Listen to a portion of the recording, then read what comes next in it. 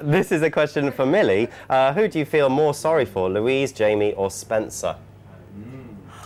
You know, it's a tough one. I think Jamie's milking it a little bit.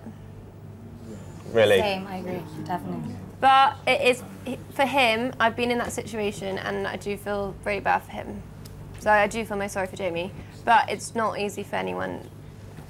It's not easy, no. Do you think he's like just egging it a little bit too much? Yeah, I think it's really hard for him, but it's easy to get a bit carried away in that situation. And you can end up actually becoming the one in the wrong if you keep going with it for too long. Yeah. I agree. High five that. He's heartbroken though. I feel sorry for Jamie. Guys, come on! Yeah. He's a sad little boy.